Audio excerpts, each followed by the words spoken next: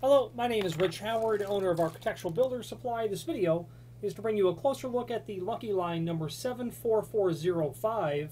This is a package of 5 4 3/4 diameter pull-apart key ring.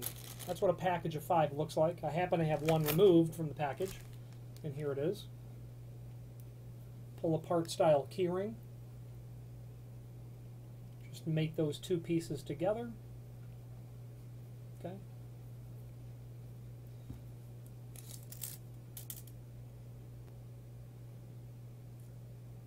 It's a little elliptical in its shape, as you can see.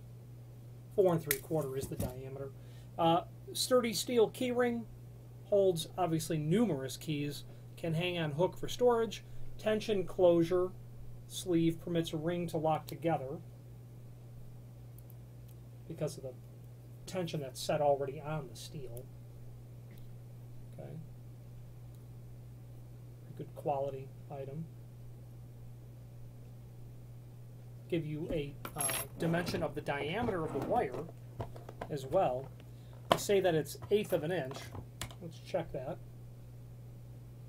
Yeah, it's 0.123, so certainly close enough for argument. Other sizes of this item are certainly available. Very commonly, a 6-inch size is also available. That's probably more common than 4 3/4, but these are very large key rings. It's difficult to imagine how many keys you have to put on one of these, quite frankly. There is a link below this video to the manufacturer's page where you can pull up the full line catalog and review everything key management hardware related from Lucky Line. Their name is synonymous with all things key management hardware, whether it be key rings, very unusual the ones like this, or just typical split key rings that are in your average 1 inch, 1.25 inch size. The giveaway small little key rings. They do spring style wrist coils. They can do fobs.